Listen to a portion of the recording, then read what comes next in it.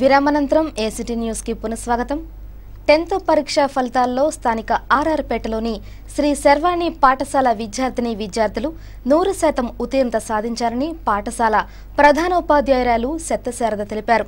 మొత్తం 107 మంది విద్యార్థులకు గాను 7గురు 10కి 10 జీపీఏ సాధించారని తెలిపారు. సుమారు 56 మంది విద్యార్థులు 9కి పైగా జీపీఏ సాధించారని తెలిపారు. విజేతలను పాఠశాల డైరెక్టర్ కె మదన్ మోహన్ రాజు ఉపాధ్యాయులు అభినందించారు.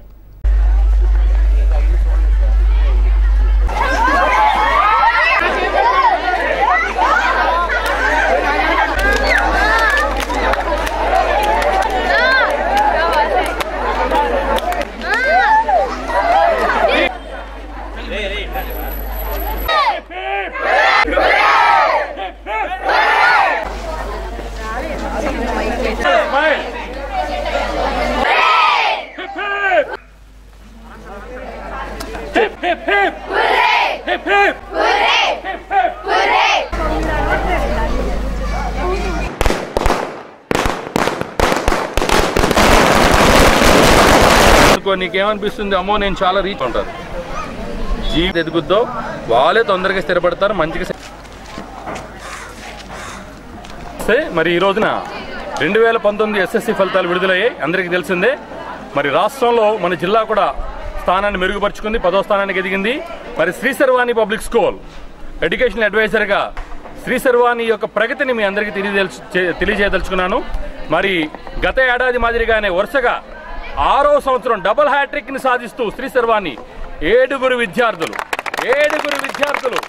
10/10 సాధిస్తూ 100% ఉత్తీర్ణతతో మరి 9.8 సాధించిన వారు 10 మందికి పైగా విద్యార్థులు సాధిస్తూ ఈ రోజున జిల్లాలో తనకంటూ ప్రత్యేక స్థానం నిలుపుకుంది శ్రీ శర్వాణి పబ్లిక్ స్కూల్. 10వ తరగతి పరీక్షా ఫలితాల్లో స్థానిక అన్నార్పేటలోని భాష్యం ఇంగ్లీష్ మీడియం స్కూల్ విద్యార్థులు ఉత్తమ ఫలితాలు సాధించినట్లు ప్రిన్సిపల్ ఎం శ్రీనివాస్ తెలిపారు. పాఠశాలకు చెందిన 13 మంది విద్యార్థులు 10 జీపీఏను, 23 మంది విద్యార్థులు 9.8 జీపీఏను, 14 మంది విద్యార్థులు 9.7 జీపీఏను సాధించారని తెలిపారు. ఉత్తమ ఫలితాలు సాధించిన విద్యార్థులను ఆయన అభినందించారు.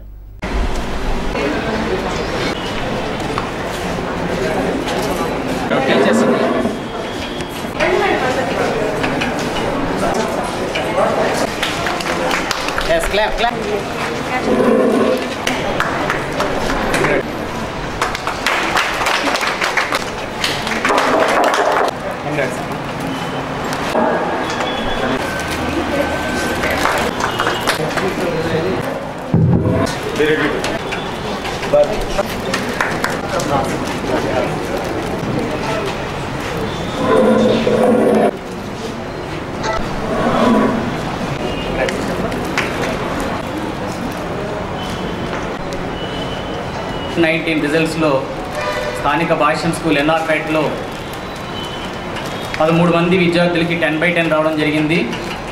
23 మంది విద్యార్థులకి 9.8 రావడం జరిగింది. 14 మందికి 9.7.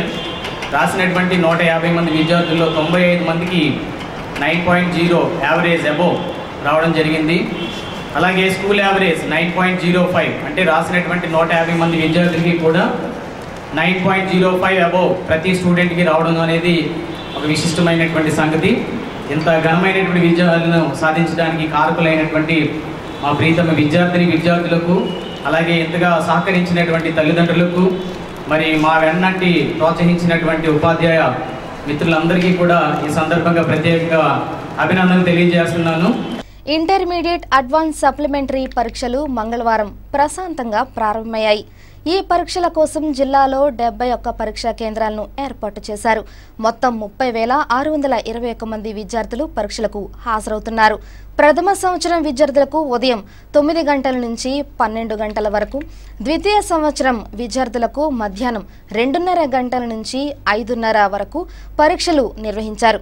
పరీక్షల నిర్వహణకు పెద్ద ఎత్తున సిబ్బందిని నియమించడంతో పాటు ఎక్కడా చూచిరాతలు జరగకుండా చూసేందుకు అన్ని పరీక్షా కేంద్రాల్లో సీసీ కెమెరాలను ఏర్పాటు చేశారు. పరీక్షల నిర్వహణకు కట్టుదిట్టమైన ఏర్పాట్లు చేసినట్లు ఆర్ఐఓ బి ప్రభాకర్ రావు తెలిపారు.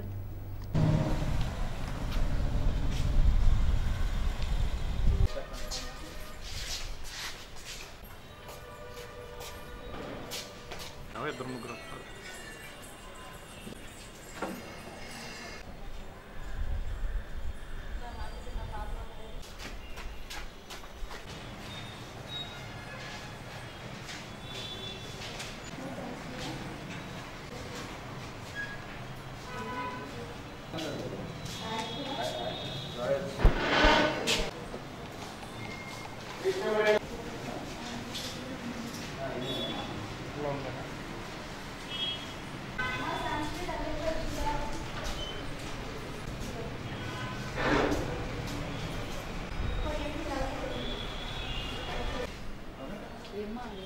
వెళ్ళిపోవాలి. ముందు రోజు చూసుకుంటే ఇంకా మంచిది.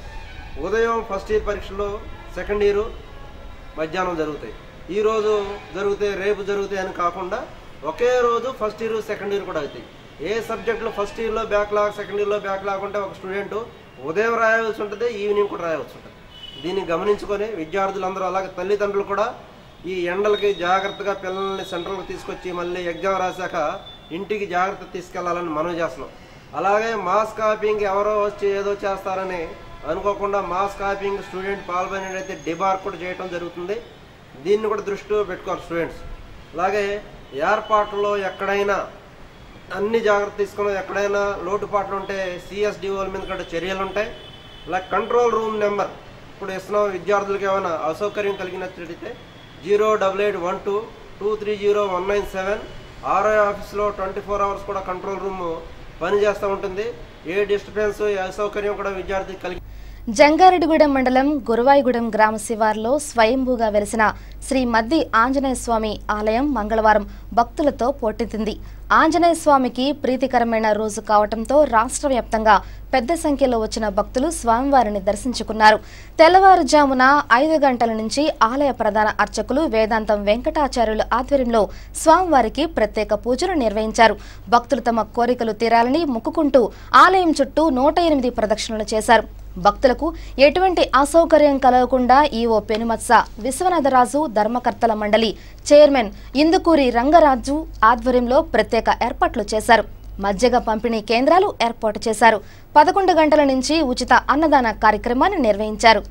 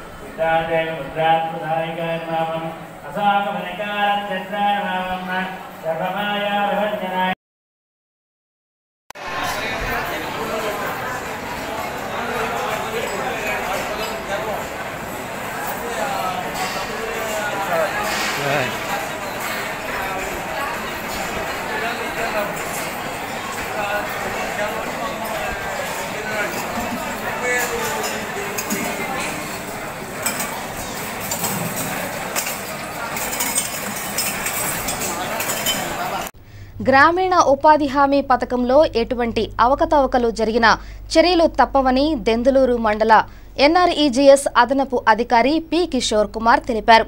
దెందులూరు మండలం గోపన్నపాలెంలో జరుగుతున్న ఉపాధి పనులను మంగళవారం ఆయన పరిశీలించారు.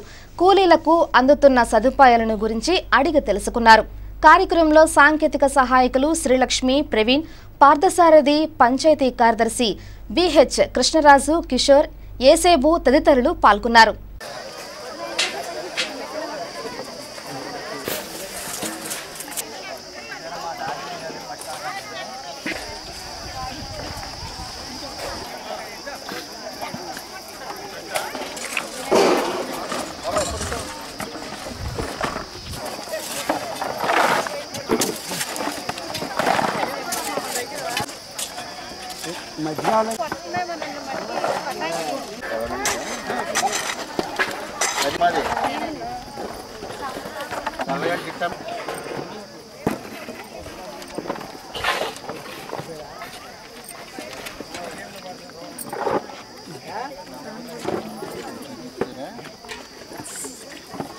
గోపన్నపాలెం గ్రామ పంచాయతీలో గౌరవ కార్యదర్శి గారైనటువంటి రాజుగారి సమక్షంలో ఈ మస్టర్ వెరిఫికేషను, ఈ గ్రామ పంచాయతీలో జరుగుతున్న పనుల పర్యవేక్షణ కూడా చేయడం జరిగింది. ఈ పనుల పర్యవేక్షణలో ఎండ తీవ్రత ఎక్కువగా ఉండి కూలీలు పడే ఇబ్బందుల గురించి తెలుసుకోవడం కోసం కూడా ఈరోజు గౌరవ సెక్రటరీ గారితో ఇక్కడికి పరిశీలన చేయడం జరిగింది. దాంట్లో మజ్జిగ అనేది గవర్నమెంట్ ప్రొవిజన్ ఇవ్వడం జరిగింది. ఆ మజ్జిగ ఏర్పాట్లు ఎలాగ ఉన్నాయి, అదేవిధంగా ఎండ తీవ్రత బట్టి టెంట్లు వేసుకుంటున్నారా లేదనేది చూడడం, అదేవిధంగా వైద్య శాఖ ద్వారా కూడా ఏఎన్ఎంల కార్యక్రమాలతో అదేవిధంగా ఆశా వర్కర్ల సహకారంతో ఈ మందులు కూడా ఓఆర్ఎస్ ప్యాకెట్లు కూడా ఏర్పాటు చేయడం జరిగింది. ఆ పద్ధతి కూడా ఎలా ఉన్నది కూడా పరిశీలన చేయడం జరిగింది. అదేవిధంగా మస్టర్ కూడా ఈరోజు మరి పరిశీలన చేయడం జరిగింది. మస్టర్లో ఎటువంటి అవకతవకలు లేకుండా కూడా మనం చూడడం జరుగుతుంది. ఎటువంటి అవకతవకలు జరిగినా కూడా సమీప గ్రామ పంచాయతీ ఫీల్డ్ అసిస్టెంట్పై చర్యలు కూడా తీసుకుంటామని కూడా మేము తెలియజేయడం జరుగుతుంది. అదేవిధంగా మస్టర్లో ఎటువంటి పొరపాటు జరిగినా కూడా సదరు మేటిపై కూడా మేము చర్యలు తీసుకుంటాం కూడా తెలియజేస్తూ ఈ జాబ్ కార్డులు ఉన్నాయండి. వీరందరూ కూడా మొన్నటి వారం వరకు 350 నుంచి 400 మంది వరకు ఉపాధి హామీ పథకంలో పనులు ఉపయోగించుకుంటున్నారండి. గత 4 రోజుల నుంచి 500 నుంచి 550 మంది వరకు కూలీలు ఉపాధి హామీ పనుల్లో పాల్గొంటున్నారండి. వీరందరికీ కూడా టెంట్లు ఏర్పాటు చేయటం, మజ్జిగ మరియు వైద్య సదుపాయం నిమిత్తం ఏఎన్ఎం గారితో ఇక్కడ సేవలు కూడా అందించడం జరుగుతుందండి. వేసవిలో వడదెబ్బ బారిన పడకుండా ప్రజలు తగు జాగ్రత్తలు తీసుకోవాలని గోపన్నపాలెం పిహెచ్సి వైద్యులు ఆర్ అభిషాద్ అన్నారు. గోపన్నపాలెం పంచాయతీ కార్యాలయం వద్ద 104 సిబ్బంది వైద్య పరీక్షలు నిర్వహించారు. అవసరమైన వారికి మందులను పంపిణీ చేశారు. కార్యక్రమంలో నాగరాజు, టీ బేబీ తదితరులు పాల్గొన్నారు.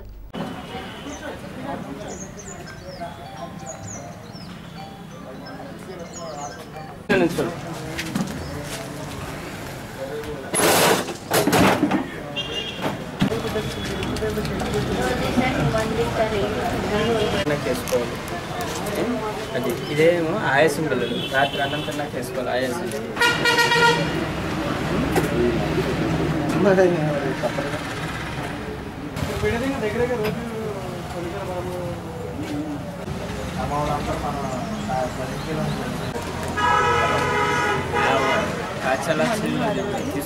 ఈ టాబ్లెట్ వేసుకున్నప్పుడు మంచి నీళ్ళు ఎక్కువ తాగాలి.